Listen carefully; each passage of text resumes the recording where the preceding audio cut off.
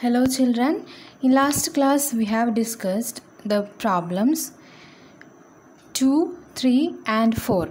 Now see the question number 5, multiply. Okay, question number 5 il താഴെ കുറച്ച് numbers കൊടുത്തിട്ടുണ്ട്.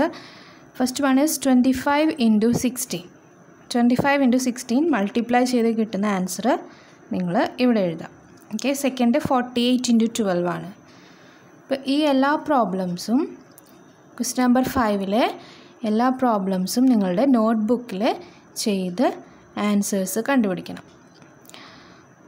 Okay, now see the 6th question in page number 9. See the 6th question. A milkman sells 18 liters of milk every day.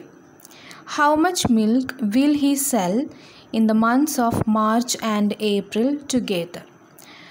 ഒരു milkman ഒരു ദിവസം വിൽക്കുന്ന മിൽക്കിൻ്റെ എണ്ണ വെയിറ്റാണിത്, എമൗണ്ടാണിത്. Okay, 18 litres. ഒരു ദിവസം 18 ലിറ്റേഴ്സ് ഓഫ് മിൽക്കാണ് അയാൾ വിൽക്കുക. നമുക്ക് കണ്ടുപിടിക്കാനുള്ളത് മാർച്ച് മന്തിലും ഏപ്രിൽ മന്തിലും കൂടിയിട്ട് 2 മന്തിലും കൂടിയിട്ട് അയാൾ വിറ്റിട്ടുള്ള മിൽക്കിൻ്റെ എമൗണ്ടാണ് കാണാനുള്ളത്. ഓക്കെ, എത്ര മിൽക്ക് അയാൾ വിറ്റിട്ടുണ്ടാവുന്നു. സോ നമുക്ക് സ്റ്റെപ്സ് എഴുതണം. Okay, so all of U right the question number 6 in your notebook. Okay, let's write the answer. First step തന്നിട്ടുള്ളത് ഒരു ദിവസം വിൽക്കുന്ന മിൽക്കാണ്. അപ്പോൾ സോ നമുക്ക് ആദ്യം അതാണ് എഴുതേണ്ടത്. Amount of milk cells every day, which is equal to, it is given that 18 liters. 18 liters.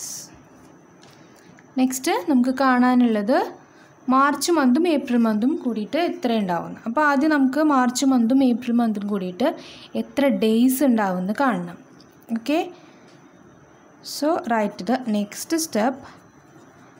Number of days in March and April together,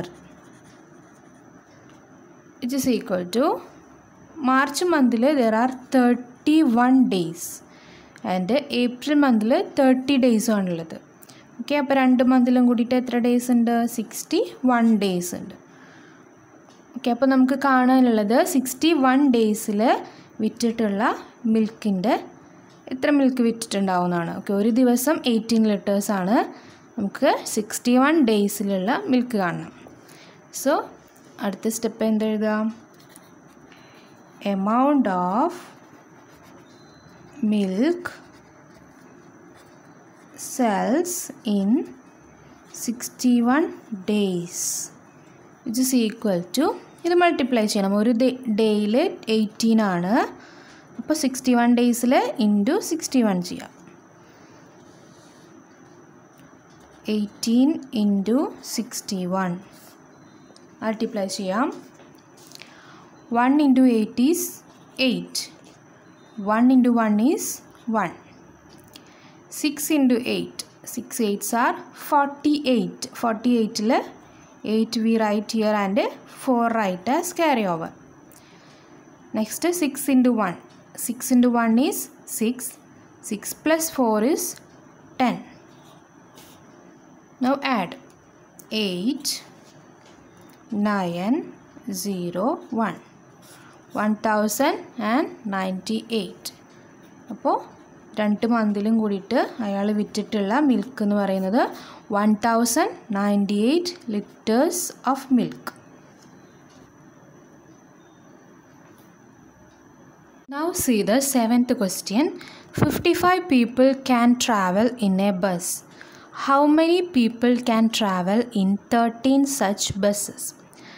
ഒരു ബസ്സിൽ 55 പീപ്പിളിന് ട്രാവൽ ചെയ്യാൻ പറ്റും.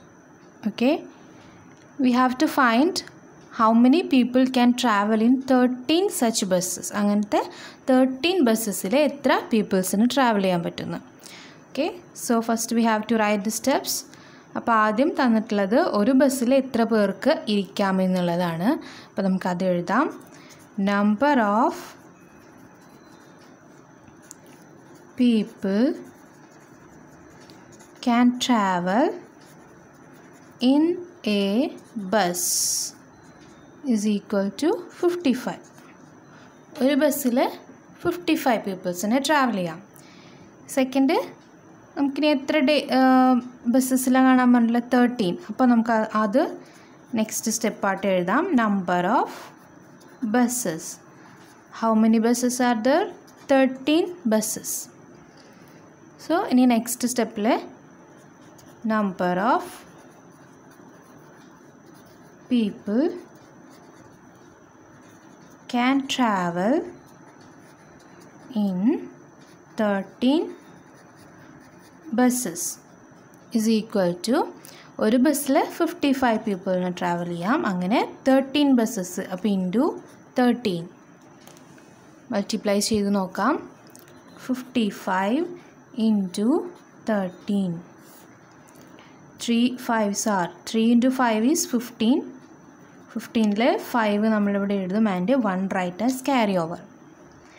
Next again 5 into 3. 5 into 3 is 15. 15 plus 1 is 16. Now 1 കൊണ്ട് multiply ചെയ്യുക. 1 into 5 is 5. 1 into 5 is 5. Add ചെയ്യുമ്പോൾ 5. 6 plus 5 11. 11ൽ 1 right here and 1 right as carry over. 1 plus 1 is 2. 2 plus 5 is 7. So in 13 buses there are 715 people can travel. Okay, so this is the answer for the 7th question. So all of you write these question and answers in your notebook. Question number 6 and 7, and also find the answers for the question number 5. Question number 5 ആദ്യം ചെയ്യുക. Question number 5ലെ എല്ലാ പ്രോബ്ലത്തിൻ്റെയും answers നോട്ടിൽ കണ്ടുപിടിക്കുക. അതിനുശേഷം 6ഉം question number 6ഉം 7ഉം answers നിങ്ങളുടെ നോട്ട്ബുക്കിൽ എഴുതാം. Okay, next ക്ലാസ്സിൽ നമുക്ക് അടുത്ത പ്രോബ്ലംസ് ഡിസ്കസ് ചെയ്യാം. Thank you.